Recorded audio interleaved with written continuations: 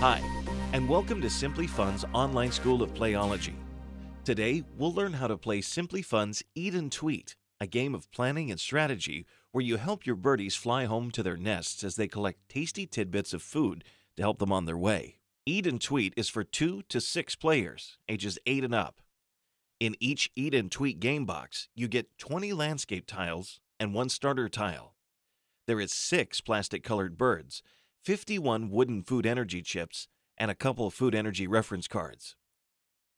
Eat and Tweat is a great game for teaching your kids tactical planning skills, as well as food and energy management, all from a bird's point of view.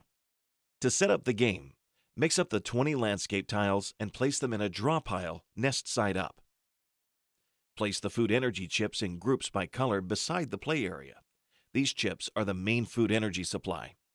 Then, place the start tile at one end of the play area. Take the top 3 landscape tiles from the pile, turn them over, and connect them to the start tile so that all 9 spaces connect.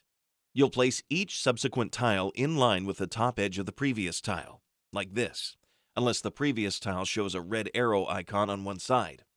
If that happens, the next landscape tile must be shifted either 1 space to the left or 1 space to the right. Now, place the food energy chips on the landscape tiles as indicated by the icons. Included are some brown acorn chips. These don't show up on the landscape tiles, but are included so you can make change with the energy food bank. Finally, place all the players' birds in the starting space of the start tile.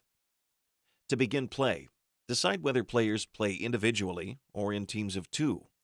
If in teams, players should choose birds of similar colors. For example, a dark blue and a light blue go together. Before the first player goes, all players receive their starting food energy chips, which are distributed based on the player's starting position.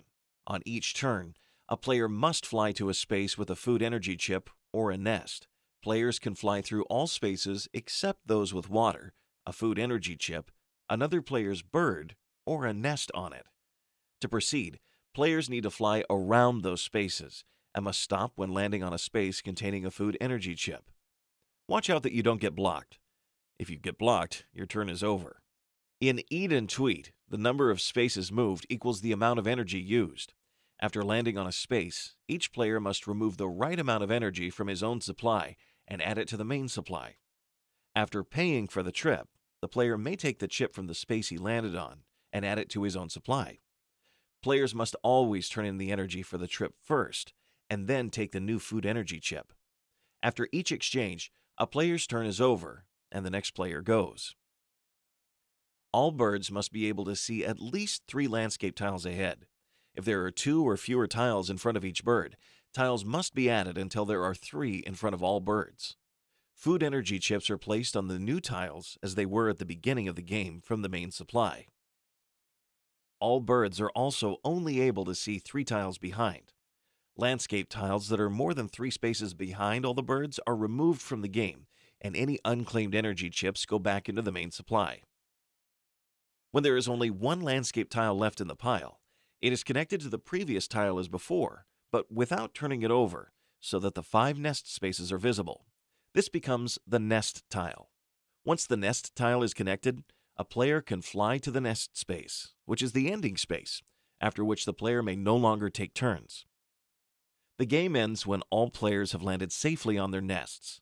Then it's time to calculate the value of the food energy chips each player still has in his pile. The player with the most points wins. In case of a tie, the player who got to the nest first is the winner. If playing in teams, the team with the highest total wins. Keeping enough energy to fly can be difficult.